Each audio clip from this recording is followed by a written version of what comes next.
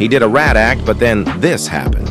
It's 2021, and Badr shows no respect for his opponent, Arek Wrzosek. The Dutch-Moroccan kickboxer is the favorite to win. Anyways, let's skip to the fight. And straight away, Hari cripples Wrzosek with a brutal liver shot. Grimacing in pain, the humble underdog gets to his feet and continues. Like a shark that smelt blood, Hari continues his assault. It's now no respect and no mercy. And like in the film The Karate Kid, maybe the bad guy wins this time. Because yeah, Wrzosek is seriously getting his ass kicked. He's down again like a sack of Polish potatoes.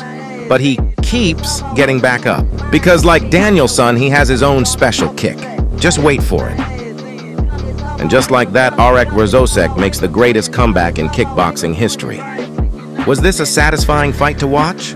If so, like and subscribe at FTC Boxing and watch our other vids.